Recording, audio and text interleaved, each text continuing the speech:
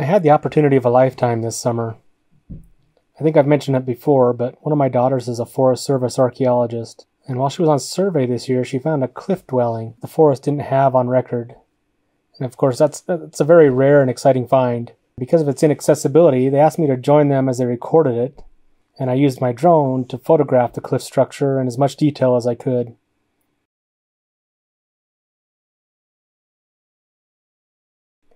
It was a very exciting adventure for me, and of course, as a father, it was exceptionally rewarding and fun to have your daughter take her daddy to work in a role reversal.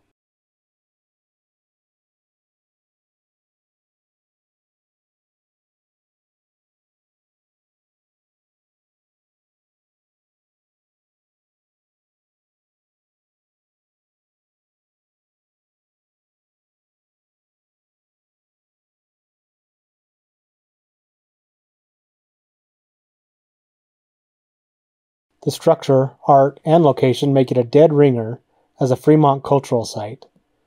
The Fremont are a little-known culture that once covered most of the eastern Great Basin area and spilled out into many of the areas surrounding it, most notably the Colorado Plateau. And while the archaeologists documented many interesting finds at this site, there were no points or even debitage discovered on the survey. Of course, this is a lithics and mapping channel, so I decided to use my excitement about it all and look into what stone points the Fremont were commonly using. This turned out to be a bigger question than I anticipated. The Fremont cultural ways spanned a long period of time, from approximately 0 AD or CE till about 1300 to 1400 CE in some areas. First of all, this means these rocks and mud ruins are likely 800 to 2000 years old, which is just mind-blowing. You can see how well the cliff has protected and preserved them. It's as if they just left them the other day. Secondly, the type of points the Fremont used spanned from atlatl darts for hundreds or even 1,000 years, and on into arrow points as the bow arrived, and was used by the Fremont sometime beginning around 500 to 700 CE.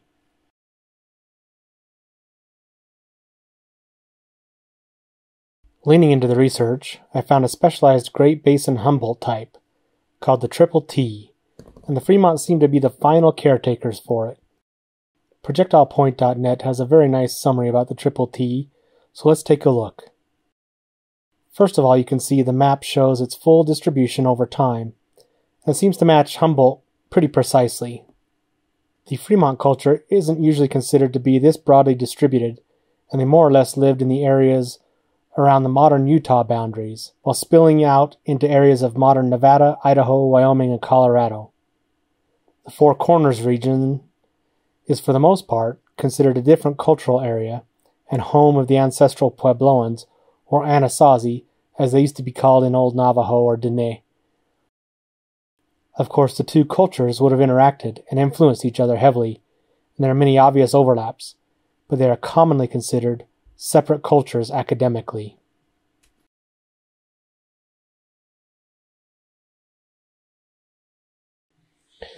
We can see that the Triple T was in use well before the Fremont cultural ways, up until about 1000 BCE. This is still 1,000 years or so before Fremont are typically displaying the common signs of being a distinct culture, but almost certainly the earliest form of Fremont were beginning to take shape at this time. So let's take a look at what makes this Humboldt variant distinct. The Triple T seems to commonly have a wider concave base. There is a discussion about Humboldt variations having different flaking patterns, but it appears the Triple T makers weren't as concerned about this, and they more frequently display random flaking patterns. This may suggest they were more concerned about the shape and functionality of the point than with any particular manufacturing process, but it's tough to say. Most importantly, for our purposes, we see that the Fremont appear to have been the inheritors of this heirloom Humboldt type. There's a few reference pictures, and we can get a sense of the Triple T's shape and its wide and concave base. They do in fact look, as you can see, like long-lived and heavily resharpened Humboldts. I like the one in the middle here, and it seems to have the most well-defined shape. It also looks like it may be a tiger or oil chert from the Colorado Plateau somewhere, and I happen to have an oil chert preform. I think it'll work nicely for this project. So with that, let's get chipping.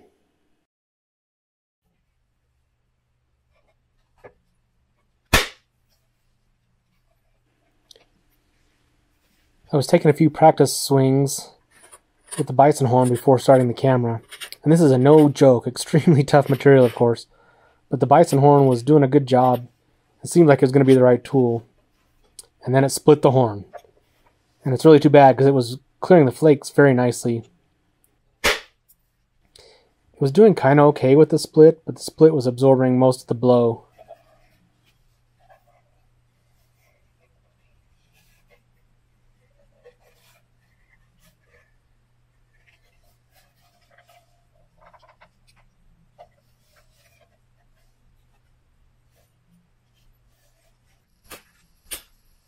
So I was forced to switch over to the horizontal punch, which I'm extremely out of practice on.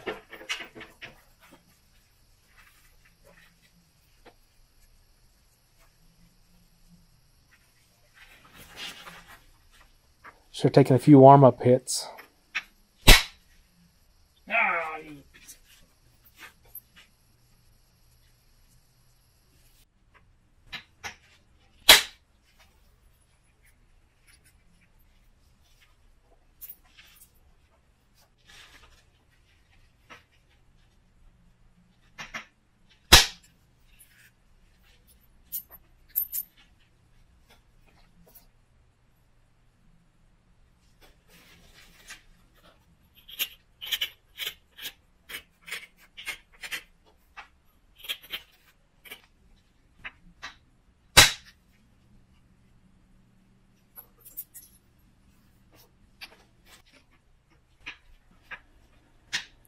For the most part, everything went okay. Just slowly working my way around, finding little ridges to take off some of the preform rough spots and stacks. There's one little island that's building up over on that other edge.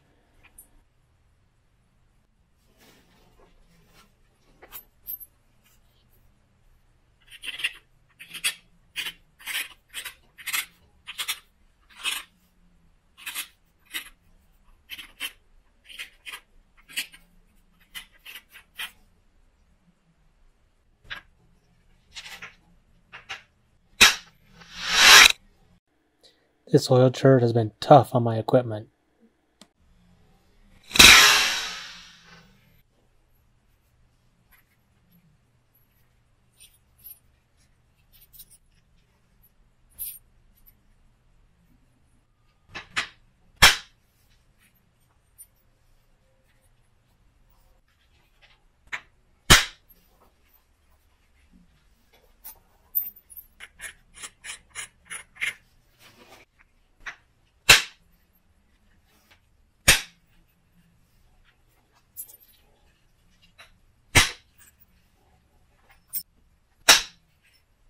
Oh, we got it.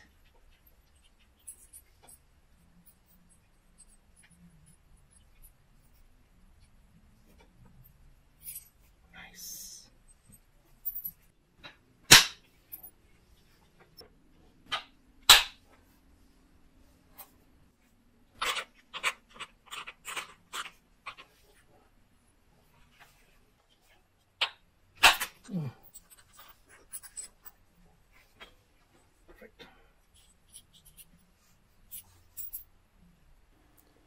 The little island is definitely getting to be a little problem here. I can't get to it from either side effectively, so I know there's a lot of shaping I need to do, so I decided just to shift gears here. We'll bring the top edges in, start to take their shape, and I know I've got to kind of bring that teardrop shape into the triple T here on the bottom. So I'm hoping as I push flakes across here and shape it, I'll be able to get a chance to catch that little island out there and see if we can't get it off later.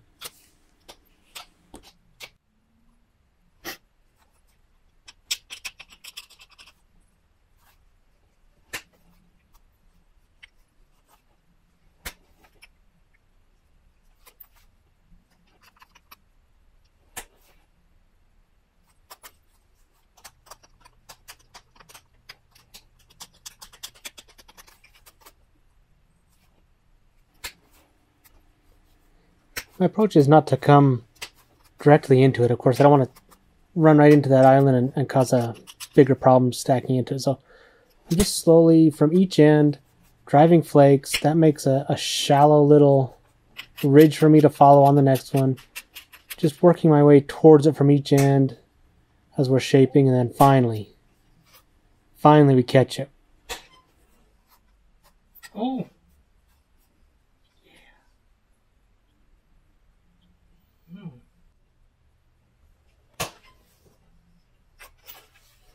Yeah. I know it's still looking a little rough there, and it is, but the bison pressure flaker is doing so well on it, and we've got a long ways to come in, so I've really sped this section up. It just took a long time to slowly work this without creating any more damage for myself to have to deal with, and slowly smooth out the things that needed smoothing. So we're just going to speed up here and start to curve the base in.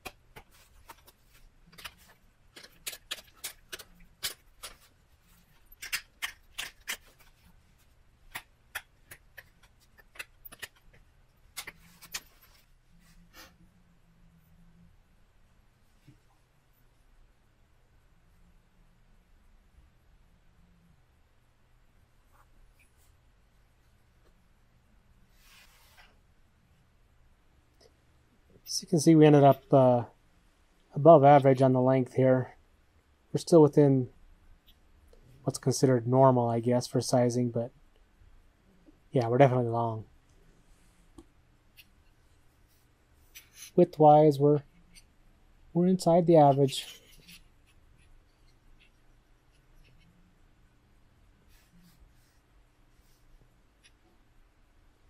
And I measured the base, even though there's no known average measurement that I could find in any papers or any reference. I did miss the thickness, but we're right at about 5 mil.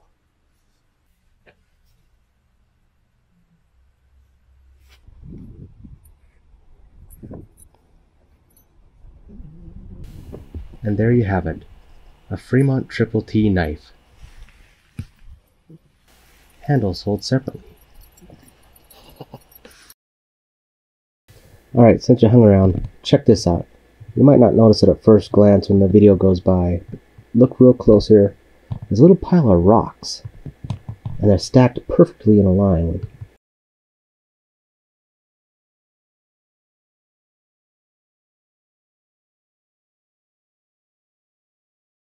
This is the grainery, and it's been opened. And I think it's been opened by the original inhabitants.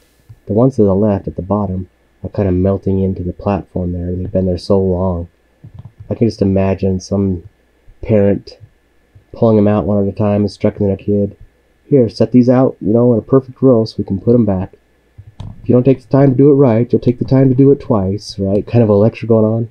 I think that's just such a cool human thing that we can see by the setting out of the stones, remembering how they go back in place as they left it for the last time. So cool.